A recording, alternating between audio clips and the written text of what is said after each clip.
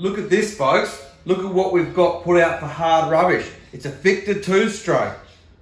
I just can't leave it here, folks. I wonder if the catcher's also here amongst this rubbish. Let's just have a quick look along the pile of rubbish put out. Yep, got the catcher. That's just fantastic. So let's go back and have a look at that Victa 2-stroke closer. Looking at that, look at those scratches at the back. Actually looks like it's an alloyed bodied one. Gonna have to take this home.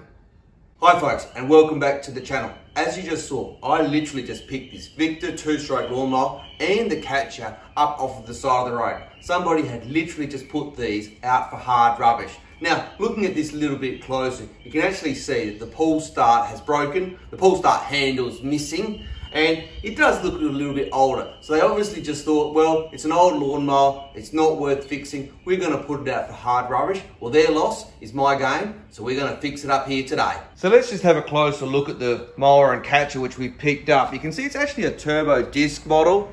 Now what that is, that's actually got an extra plastic shroud that's put around the cutting disc, and that's to suck the grass up, allegedly. We'll have a look at that in a moment.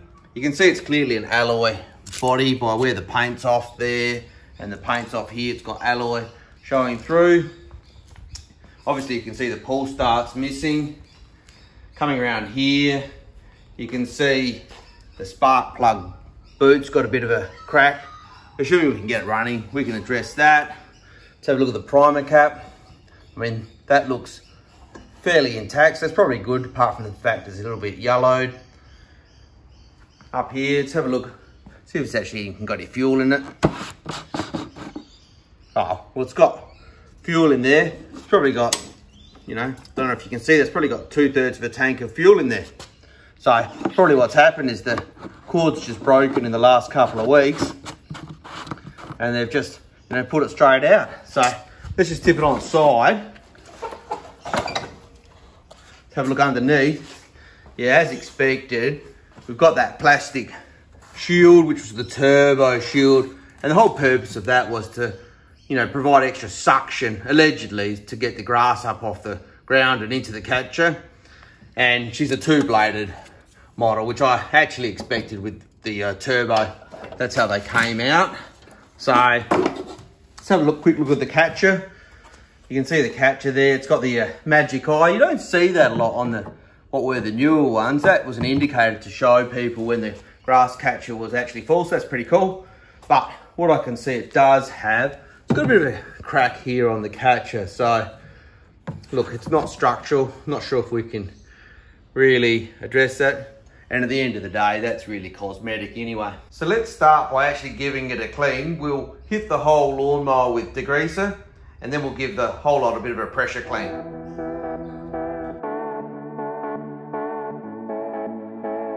Well, I must say, folks, after that quick initial clean that you've just seen, I'm actually really impressed with how well the previous owners actually looked after this mower. Normally, you would find in around the carburetor and in under there, they're completely full of muck. And I actually expected to have to take the tank off and clean that out. But I'll show you with the camera really how clean it is in there, that, you know, it's really a testament, as I say, to those previous owners. And you can see just the whole quality. I mean, I suppose by the fact that they bought a white mower, they were really people that were pedantic and wanting to look after their things. But anyway, enough said, let's get into it and see if we can get it running. So those of you that have watched the channel before would know that I've got this old junk mower down the side of my fence here, and it's got a pretty good pull start and handle on it. So I'm just gonna pull that out, and that's got plenty of length there. So to be honest, I'm not even gonna bother taking this off. I'm just gonna cut it with that length, because you really just need 80 centimeters, and honestly, we've got over 1 meter with that. So let's go and fit that up to the Victa. So the first thing we're going to do is to remove the top cover and fuel tank. So we make sure the fuel tap is turned off. That's in the horizontal position. And then we remove the fuel line from the carburetor, like that. And then we use our screwdriver to take that cover off.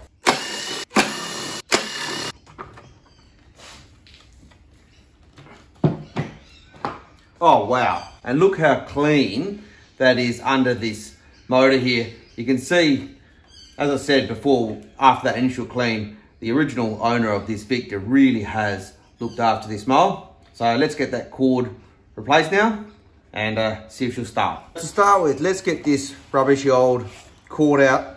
Oh, you can see it really did break close to the end point, didn't leave much cord there. So I'm just going to melt down the end of that cord, the end that I cut, just with my heat gun. Now, if you don't have a heat gun, you can just use a match. All I'm doing is melting it, just so that it doesn't fray, and then I'll grab it with my fingers and pinch it down. Just like that, so we can poke it through. And you can see that won't fray now. So to put a new cord onto your pull start, what you want to do is to tie a knot in one end and have it open on the other end. Then you want to take your pull start and turn it clockwise around to the start position. And then what you're going to do is keep turning clockwise and count the revolutions. So we've got 1, and you can feel the compression on that engine straight away, actually. 2, 3, 4, 5, and you do 5 or 6 turns. I'm going to do 6 turns. Oh, you can see that's right at the end. So let's hold that there. And then what we do is we thread the cord through the hole. You can see it's come through there straight away, and then push it through the mechanism. You can see I pull it there, and then I can push it up through the hole that it's meant to go and pull it through all the way. Then I can let go of the pull start, and we can see that's speeding all the way back in. So straight away we can see we've got our pull start, and that's working really well. Perfect. So what we then want to do is to grab our handle and to feed the rope into the handle. Now, this is where something like a flat screwdriver might be useful, just to poke it through, help you get it through from one side to the other and feed it all the way through.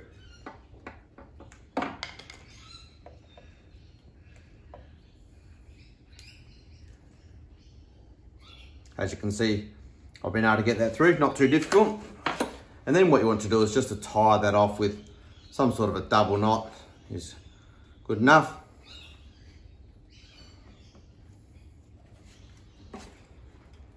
Like that. And essentially we're good to go. So then let's put it all back together and see if our free Victa will start up. So with the pull start fixed, let's see if our free curbside Victa will start. So we turn the fuel tap on. Let's give it 1, 2, 3 primes. We'll push it all the way down and then back to the start position, and we'll give it a pull.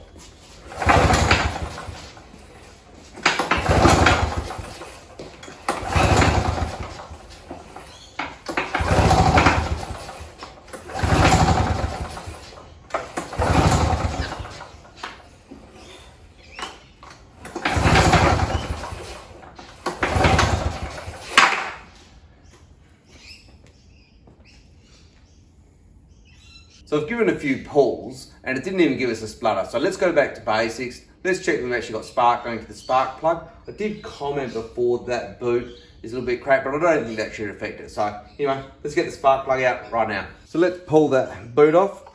Just looking at that boot, that is really cracked. And I am actually wondering if that might not have even been making contact with that spark plug. So I've actually got some new boots. Why don't we throw a new boot on there at the same time? So let's pull that old boot all the way off. Just like that. And then we've got the new boot here. What I might do is just put a little bit of silicone spray in on the new boot surface, just so that we can lubricate that, try to help it slide on a little bit better there.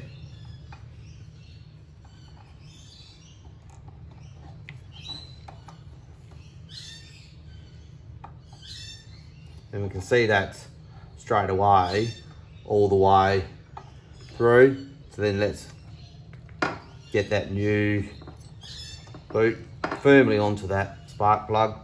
You can feel that has now actually clicked on. So let's try it again. Yes, I know I probably should have checked it for spark, but you know, let's just give it a pull and see what happens.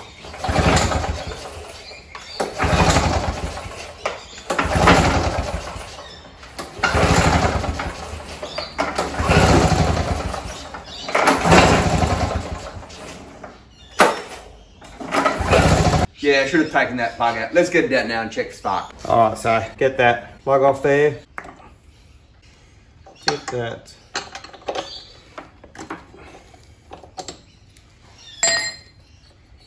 plug out. Now it's actually got a new plug in it, so somebody's actually been in here anyway, which is kind of interesting. All right, now I've actually got this neat little lead which I made up, so I don't actually have to hold the base of the plug onto the engine. I can just use this lead to ground it. Then I can get a good view for you. So that the camera will pick it up, I've just moved the lawnmower over to a darker spot of the shed, and I'll give it a pull now so you can check if it's got spark. All right, so you can see there it's got plenty of spark. I'll just pull that again. You can see that's just fantastic. So there's no issue there. Plenty of absolute spark. So as you just saw, it had plenty of spark. So we'll put the spark plug back in, hook that back up. What I'm going to do is I'm going to do a little mini carburetor service. In fact, what I think I'll do is I'll put a brand new primer cap and needle in. I did notice that the primer bowl was leaking as I primed it, so we'll get that addressed, put a new primer cap, we'll clean the main jet in the carburetor, and we'll put it all back together and we'll try again. Get our test lead off, and we'll pop that plug out for now. You can see it's a brand new plug that's in this mower.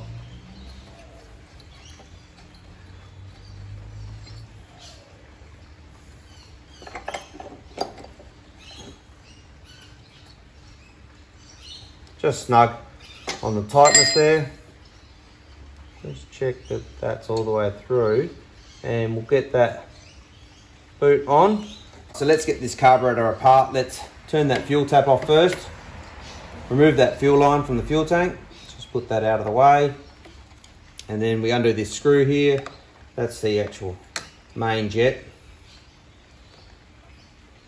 So we'll give that a clean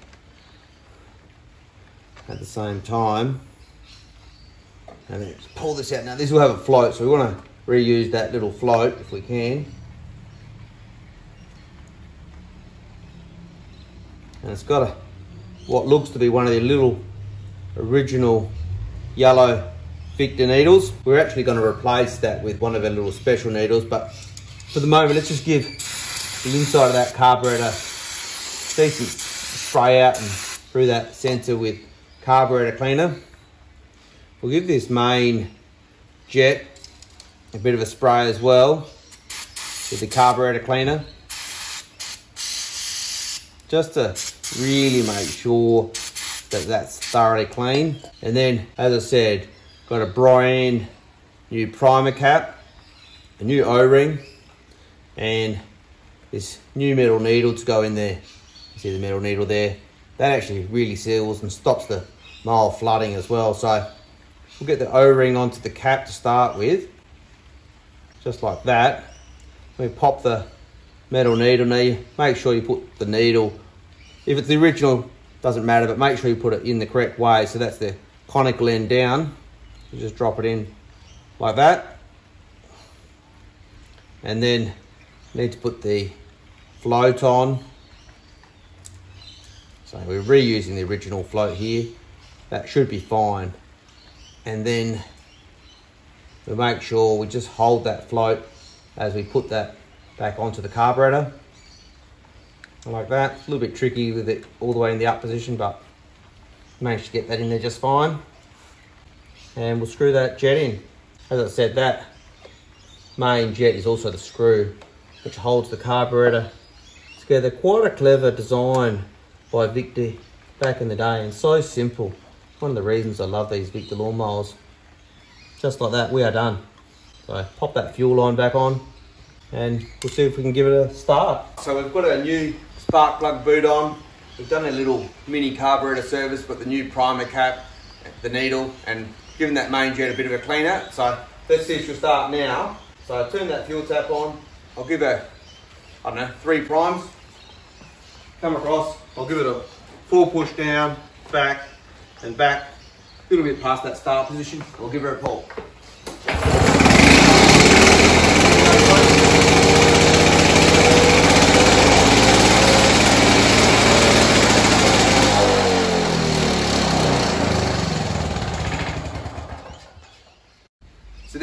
folks.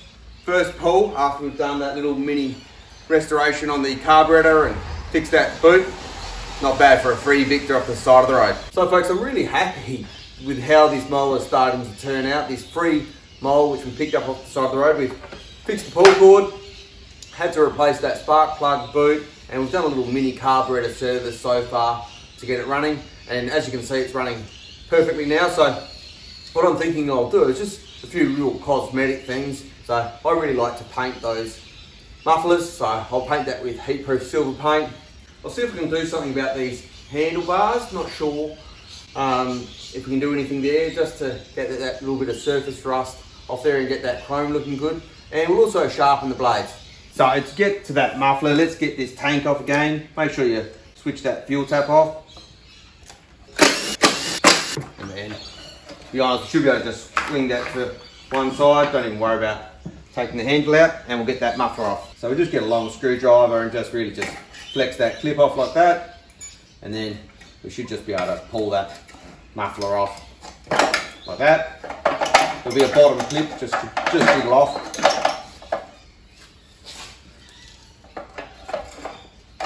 Getting a little bit stubborn, so just get the screwdriver down there and give it a bit of persuasion. Get that muffler off like that. The first thing that I like to do with these Victa mufflers, I just hit them with a wire brush just to remove any of the light loose bits of surface rust. And then I like to hit it with this rust prime converter and sealer, because that just seals it all up and makes a really good surface for the heat paint to bond to. So I'll just pour that on liberally, and then we just brush that over the muffler. And it usually takes about half an hour, and it converts this to a really hard black surface. All the rust will be converted through the process. As you can see, I've just given it a liberal coating of that rust converter, and then I've just hung it up on this old wire rack. So just look at that muffler now that we've rust treated it. You can see, you know, that rust has really converted to a surface which will bond the paint. So now we'll hit it with the silver high heat manifold paint.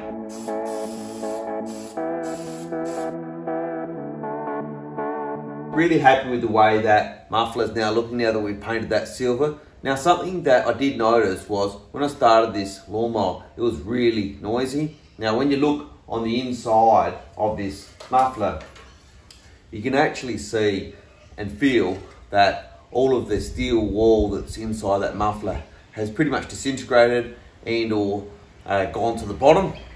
So what I'm going to do now is just stuff some new steel wool into that muffler, just like this, just so that we can quieten it down a little bit when it's running.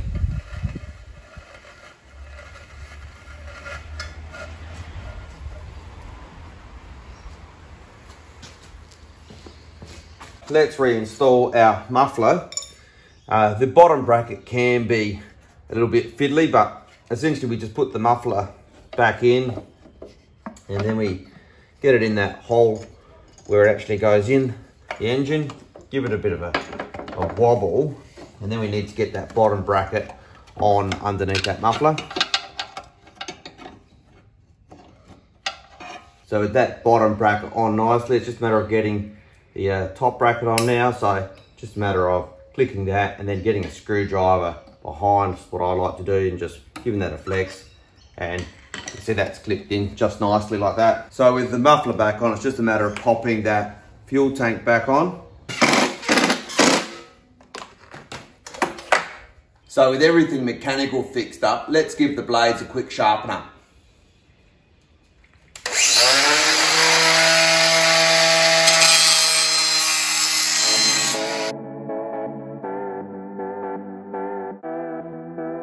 So with everything mechanically addressed on the free curbside mower, let's see if we can clean it up a little bit more cosmetically. I found some old white paint in the paint cupboard, so we'll give that a go, and then we'll see what we can do about this surface rust on those chrome handlebars. So just got a small little craft brush, and we're just going to brush this onto the spots. Now the thing about white is it's actually never a perfect match anyway, so you can see this is pretty close, but the original paint has a little bit of dirtiness to it.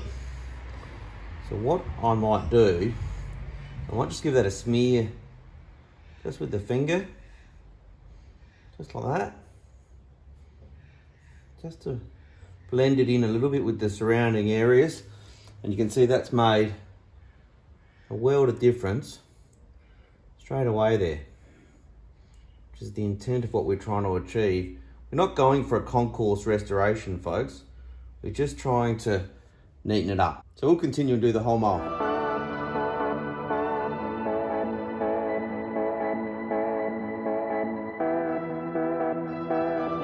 So to remove the surface rust from the handlebars, the chrome handlebars there, what I'm going to do is use WD-40. And what I'm going to do is I'm going to spray that WD-40 onto those handlebars. You let it soak for about 10 minutes, and then I'm going to get into it with a scourer. So literally, I'm just going to give all of those chrome surfaces a good spraying with the WD-40, and on the other side as well.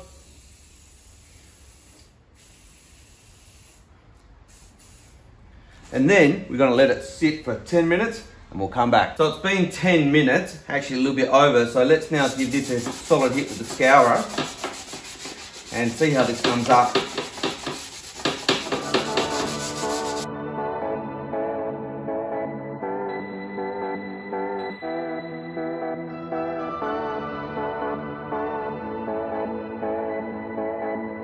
So as you can see, I've given that a thorough rub with the scourer on those chrome surfaces. Now, unfortunately, I think for these chrome handles, that surface rust has actually penetrated all the way through the chrome and into the metal underneath. So I can see as I'm rubbing harder, I'm actually starting to take the chrome plating off. So the handles are definitely better than they were, but they're not perfect, but I think that's as far as I'm going to go with that. Now, the final thing that I normally like to do with my mowers is just to hit all the plastics with a bit of tyre shine. Now, on a recent TikTok which I posted, a couple of people commented that the tyre shine won't last. There are a number of different suggestions, one of them being WD-40. So I'm going to try that. I'm going to hit all the plastics now with the WD-40.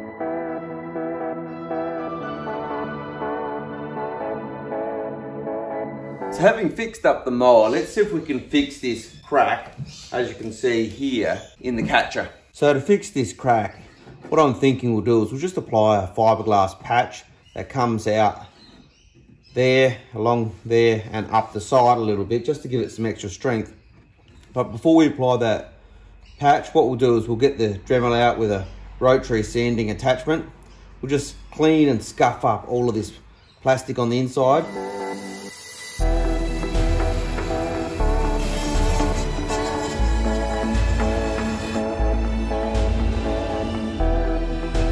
So that was actually a little bit trickier than I thought, just to get the Dremel inside that catcher. And I actually had to use the extension attachment on the Dremel there.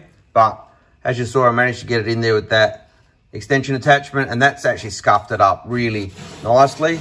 So the fiberglass resin will bond onto that plastic. So let's mix up some resin and get a piece of fiberglass cloth in there. So I've cut a couple of bits of fiberglass cloth to go into the corner of the catcher. We've got our resin and catalyst and a cup, art school brush, and I'll use that to mix up the resin with the catalyst as well as to brush it on, because I'm just going to throw that brush away.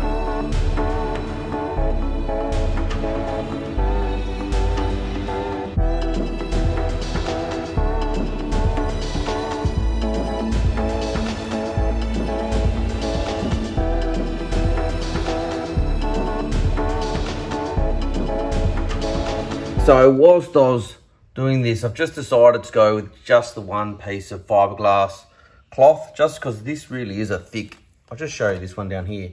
It's actually quite thick, this fiberglass cloth, and I think that's plenty enough. So just going with the one to start with. So folks, it's been a few hours now, and that fiberglass resin has all dried. It's looking really nice on this side. So let's flip the catcher over and we'll just have a look on top. So we can see that crack has sealed up nicely. It feels really strong. Got a bit of a excess has come out through that crack. So I might just get a knife or the Dremel and we'll cut that off and smooth that out. Let's get the Dremel onto that.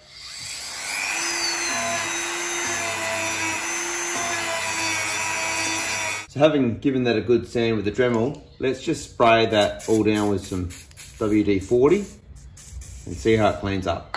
So if I do say so myself, I'm pretty impressed with how that's come up. Yep, it's not concourse, but good enough. So folks, having finished fixing up the Victa, obviously it's time to do a test, mate.